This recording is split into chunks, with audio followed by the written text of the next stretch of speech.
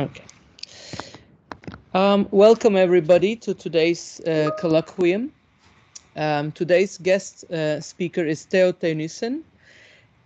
He has gotten a MA in philosophy from Radboud University and is currently also affiliated with Radboud as well.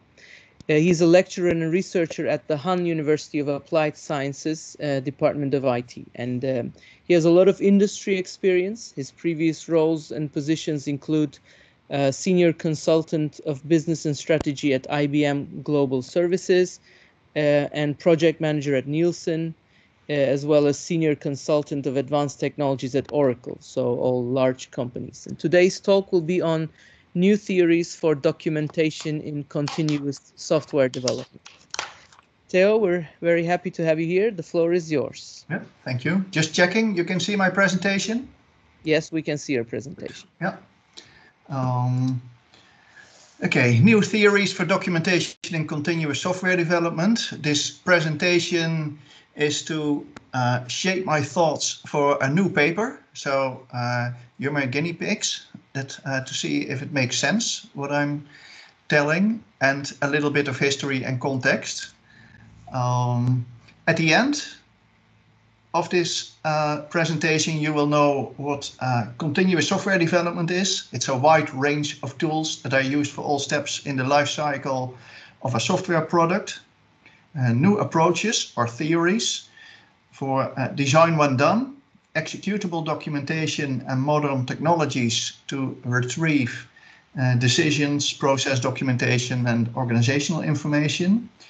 And I'd like to share with you how I conducted data collection in participatory action research. Well, this was already introduced, so I skipped this one, except for at the lower left, you can find the presentation, theonissen.nl/ICS, and there it is. So, the background. What I know from the industry, but also from students, our students, that maybe you know the abbreviation too long didn't read.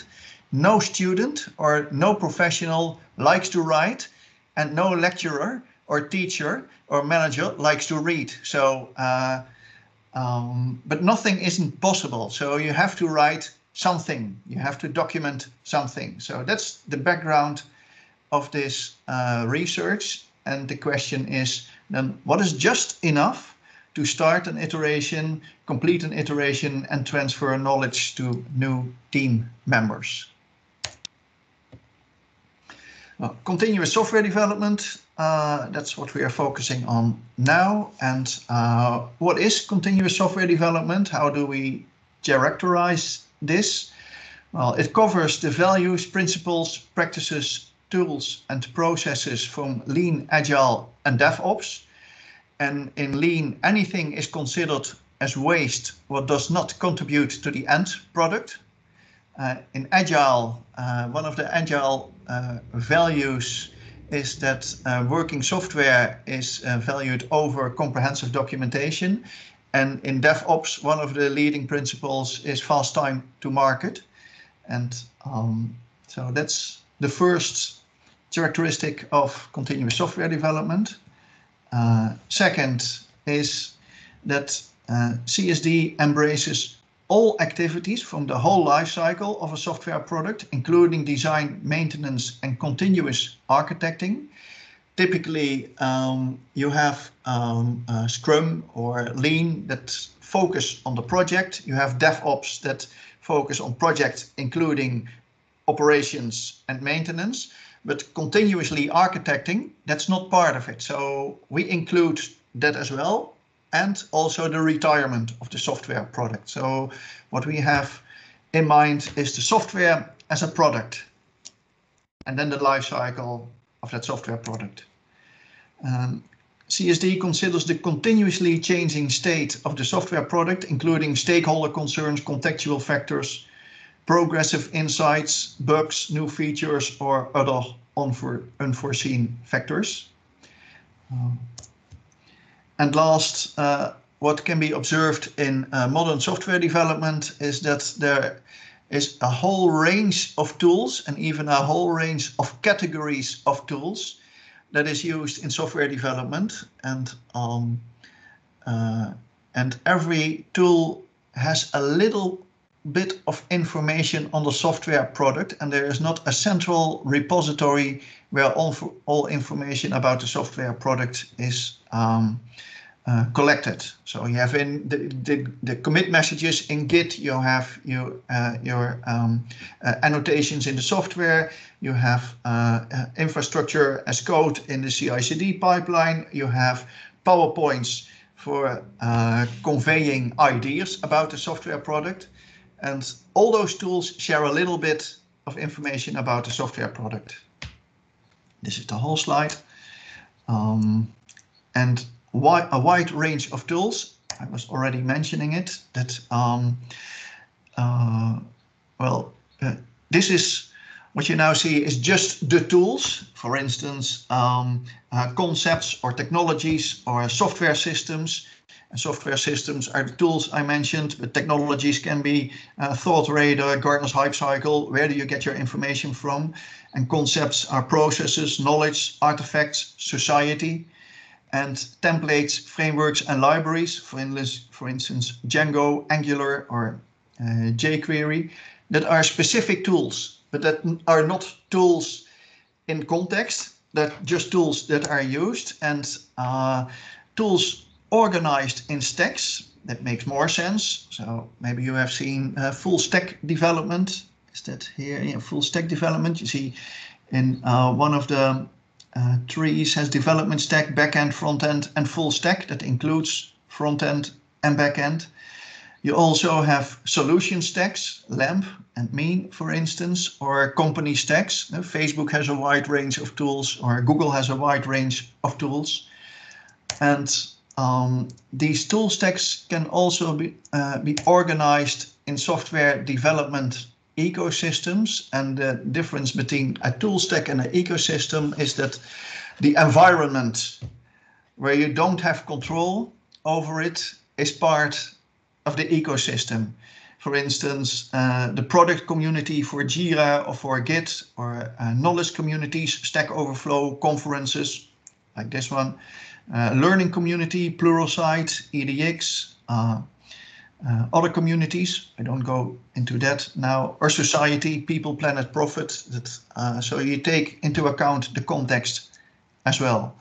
So this is not an image of the actual tools that are used, but this is an organization of how tools can be organized into tools, tool stacks, and software development ecosystems. And for CSD, we consider the software development ecosystems build up of tool stacks and consist of tools.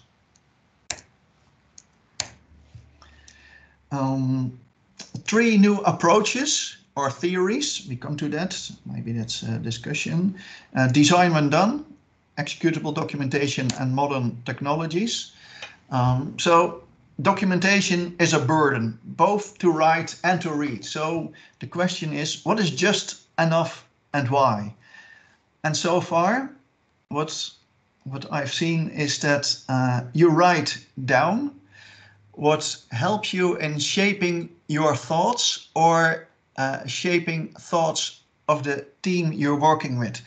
That what is clear to everyone doesn't have to be drawn on a whiteboard sketch, for instance. There's an example of such kind of shaping thoughts. This is not how a system is implemented, but that there is a mutual understanding what is relevant in a system. And second, what is required before you start an iteration is that you need formal codified API documentation, especially when you have geographically distributed teams, or when team members switch from your team or onboarding on your team. So they need to know that knowledge as well. And there is no big upfront, heavy loaded UML documentation. This is an important point to have that in mind. So shaping thoughts upfront and formal documentation as it comes to API documentation, that you communicate with another system and that must be very specific, of course.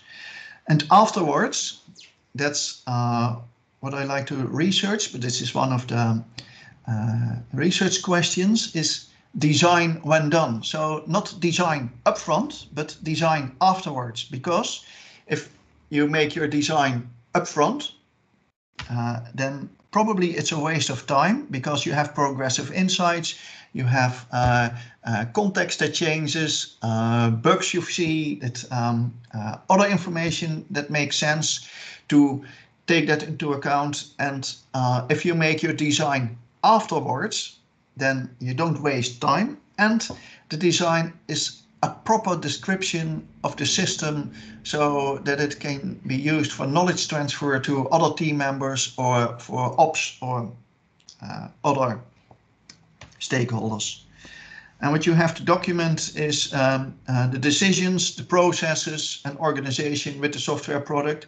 And at the lower right, you see some IEEE standards that are used. That's fine to use, but afterwards and not upfront. So if you use it upfront, then you probably will shape your thoughts and you will do something different. That's okay. And it has a few advantages, we think. As a teacher, I see that it helps students. It's common practice. You also see that in the industry. So let's start with a whiteboard sketch, and from whiteboard to keyboard, and let's develop, especially when small teams in one room, that makes sense. So it fits with the common practice, and but not for all organizations. So where legislation is important, such as governments or pharmacy or military, then that needs to be documented as well. So it doesn't fit for all industries. And in literature research, I did not find any method yet that describes this practice. What I found in previous research is executable documentation. And executable documentation, well, you know, if you write documentation, for instance, a Word document, that's always right. It never tells you, well, maybe your syntax isn't right, or maybe your grammar isn't right, but for the rest, there's no relation between the system you describe and how it is described. And what we think is executable documentation. You can execute it, so you can test your documentation. It's highly readable, even for non-developers. And it shares the characteristics how developers work. So it's different. It's a different task to develop code and to write documentation. But if it's with executable documentation, it shares a lot about the characteristics, and then it might make sense for developers to write better documentation. Of course, it's never out of sync, because it's a different presentation of the software. It's not the software, but a different presentation. It can be tested, and well, not intrusive, like I mentioned. It's the same way as developers work as they develop code. For instance, Cucumber or Ansible or infrastructure as code. Then modern technologies. This is an image from previous research. It's maybe too much for to drop it now, but there is a relation between the ease of human communication on the lower right and capturing. So what's visual? Visuals are easy to capture and easy to understand, but are hard for automatic processing. And constructing software code is easy for automatic processing, but not so good for human communication.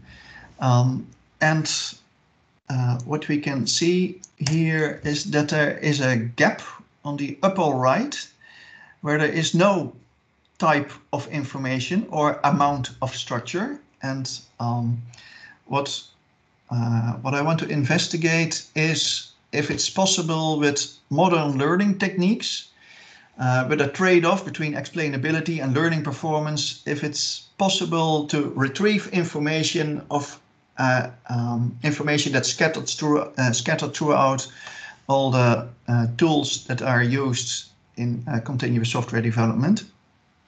And decision trees are, of course, easy for explainability, and deep learning is easier. Well, that has a higher learning performance, but that's a black box. So the candidate technologies here are recommender engines, explainable AI, and text mining.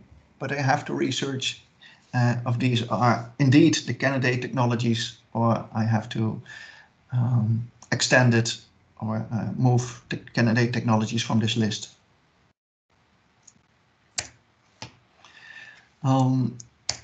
What I also did is this data collection in participatory action research. I did a consultancy assignment, and I come in a minute to that profile of that company and others, and to see, does it work design when done? So design when done, I collected information for that new approach. And I made a difference, maybe it's all well known to everyone, between theoretical sciences and empirical sciences. For instance, theoretical is math and philosophy, and that starts with terms and proposition and ends with a theory. It is a collection of arguments. And on the right side, you start with a problem and you end with a solution. And one of the parts that are shared are the inference engines. The logical reasons are deduction, abduction, and induction, and statistical inferences. So both in theoretical sciences and empirical sciences use the same logic and statistics.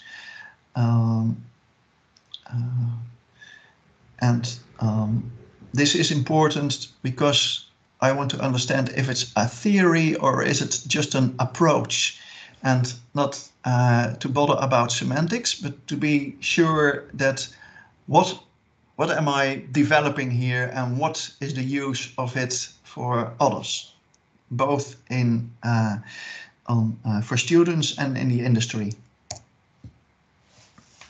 This is how I collected data with participatory action research. So it starts with the most objective to the most subjective. On the top is a literature review that is more objective than a contract. And I had a contract, and I had influences in there with that company. The company profile and assignment. Well, what's interesting is the CEO. If you know someone who doesn't want to write and doesn't want to read, then someone who is dyslexic has even a higher hurdle to overcome that. So he doesn't like to write and he doesn't like to read. And well, he has a company with 95 million euro per year, 250 employees, 40 systems, 40 IT contracts. Not all are signed, and whatever works is okay. And the assignment was create a vision on existing and future IT and engage stakeholders. Take a look at IT security from a technical, social, and legal point of view. Build an IT organization and coaching for the implementation. So, well, part of it is observation and part of it is experimentation. So I listened, of course, and I influenced, and the influences are on the right side. It doesn't matter much what I suggested there, but this is how I collected the information. And I think I'm already at the end. Now you will know in continuous software development, there's a wide range of tools that are used for all steps in the life cycle of a software product. New approaches that I'm investigating are design when done. That's the low-hanging fruit. executable documentation looks a lot like test-driven development, and modern technologies such as explainable AI, and how I collected the data for design when done. And this is the presentation. Thank you for listening. Thank you very much. Let's have a round of applause first for our speaker before we go on to the questions.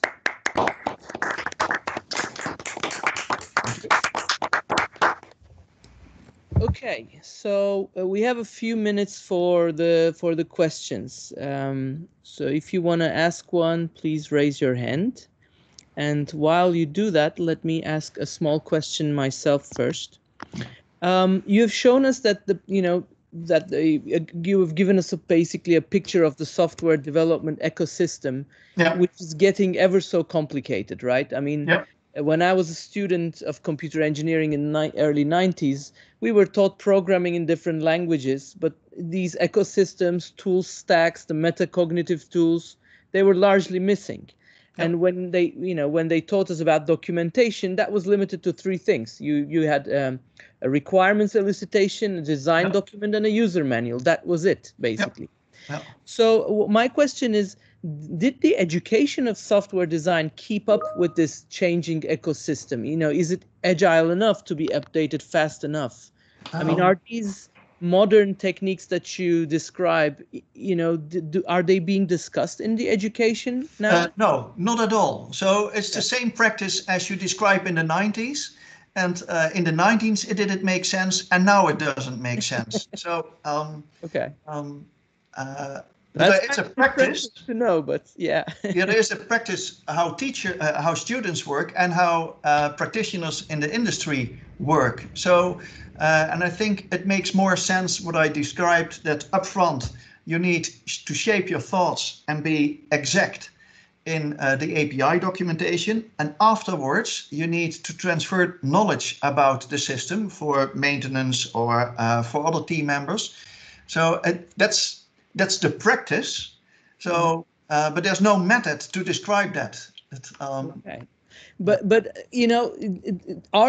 old style was basically a one-size-fits-all solution. But now the software has so many different types of users, right? That's right. I mean, we don't want probably the same solution for everyone or for every type of software.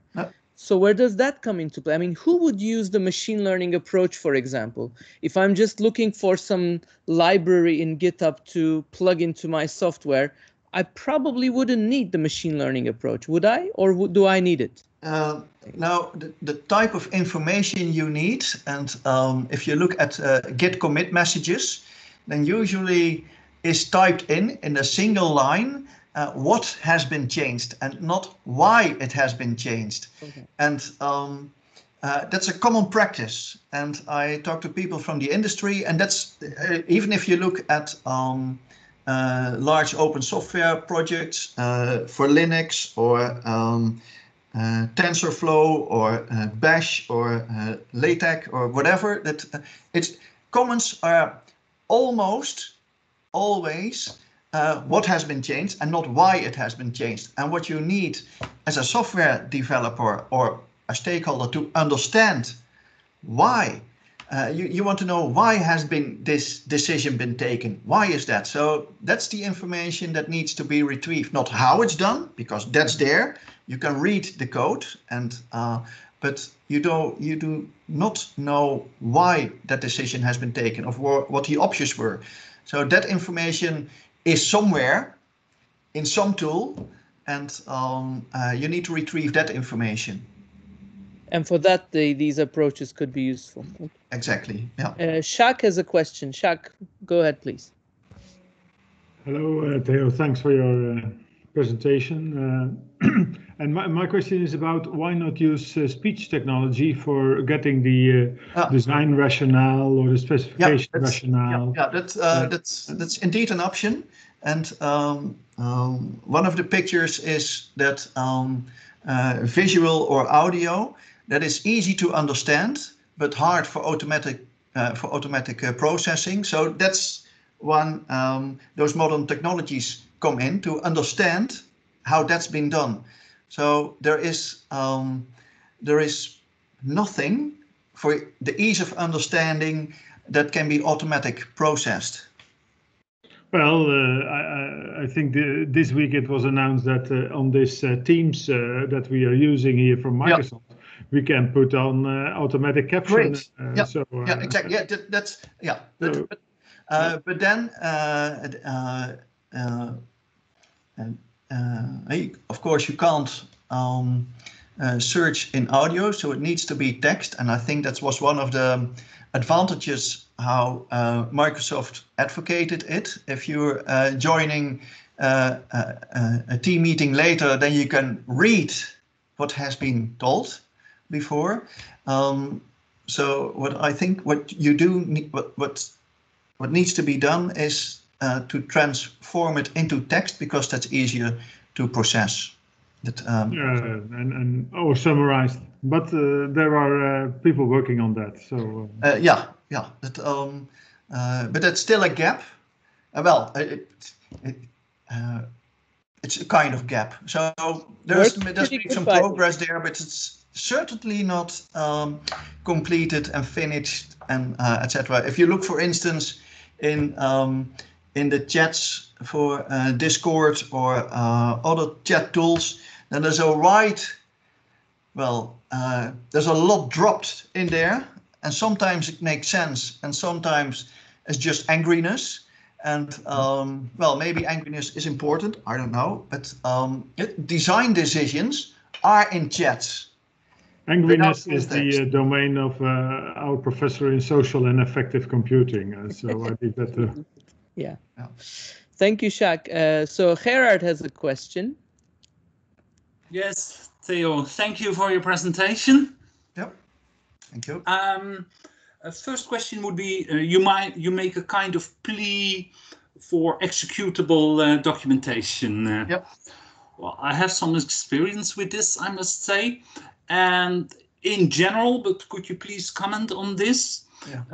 The quality, readability of executable documentation is, I would say, low in many cases. It gives a lot of information, but is not very accessible to human readers, I would say. Does this conflict with your idea of having this executable documentation? Two remarks. One is it's kind of readable. So it's kind of readable. So that that's what I do not agree with you. But it's not used very much. So why not? That so maybe it looks at I think how it's characterized. I think that makes sense, and it is readable. For instance, Cucumber is kind of readable. You can discuss about that, but I think it's kind of readable. It's better readable than source code and or other technical documentation. And but the question is why isn't anyone use that? Well, perhaps because it's not readable. Sorry? Perhaps nobody uses it because it's not that readable.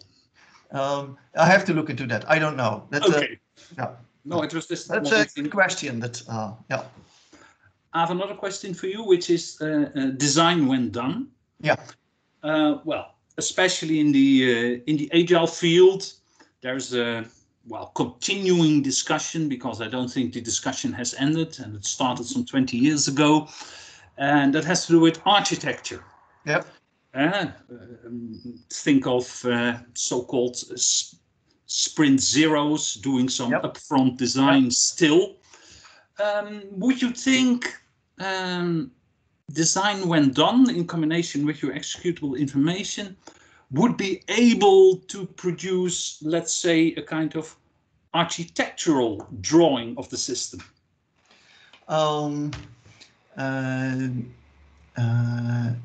I think kind of. What I didn't mention is anything that can be reverse engineered or generated, there's no need to document it because you can find it. So if you take into account that 4+1 diagram from Kruchten, then with a process diagram and domain diagram, etc. If you can reverse engineer your infrastructure, for instance, that's infrastructure is not architecture, but then you have a kind of view how your infrastructure looks like. And well, architecture is a continuous process that and if applications are redesigned every 5 or 10 years or whatever, then the information that remains to exist are usually the data, not the database, but the data, the UI, and the business functionality. And the technology is changed, or the architecture is changed, and so you need to document the architecture afterwards, because that makes much more. Of course, you need to draw up something upfront, but not everything, not completely, and you have to take into account that you have progressive insights, etc. Okay, then would you say that when doing this, let's take an example. Yeah. Would you be able to reverse engineer whether our system application has, for instance, a microservices architecture or entire architecture? Would you be able to reverse engineer such statements? Well, I have to look into that, because if you define microservices architecture as a system of systems where you are in control, well, then it's just a big system. But if it's an architecture with microservices that you are not in control over, then what you define at the end is an API and not a system. So the context of the system is anything that communicates it with and you don't have control over. And when it's a system of systems, well, then you are more in control, and then it's probably easier to reverse engineer than just microservices. No. Okay, does it answer your question? Yes, it does. We could discuss on, but yeah, of course. there are other people in the meeting, so thank you. Thank you, Gerard. So this was a really interesting point, that the systems that were reverse engineering the code to generate the documentation or some abstraction of the code. For example, I remember Rational Rose was able to create this graphical representation of the code, and then you were able to manipulate that representation, and this was reflected in the code. So this was kind of like two ways compatible. But the problem is, every user now we have much wider range of users interested in the code from different aspects, and every documentation is in a sense an abstraction, right? So that means perhaps in the future we will be able to create the documentation on the fly based on what the user is actually looking for, right? I give what I need to some... exactly. That's the difference I make between the different stakeholders. For instance, the developer or a manager or a customer or someone else. And they all have different needs for information, and they have different influences on the software product. But so there's not one document fits all. Depending on your interests, you need that information and not other information. That's why a PowerPoint is very good for your manager, but not for software developers, for instance. There was one comment from Thomas about the link to the slides to be posted in the chat. Thomas, if you have access to a microphone, do you have a question specifically related to a slide, or was it just for archival purposes, or is Thomas still here? I think he's here, but yeah. Okay. So after the talk, the link will be posted, so you can rewatch the video and you can check. Are there any last questions for our speaker? Okay. In this case, let's have a final round of applause. Thank you very much for this interesting talk, Theo. Thank you. And thank you all for joining us today, and see you all next week. Bye-bye. Bye-bye. Bye all.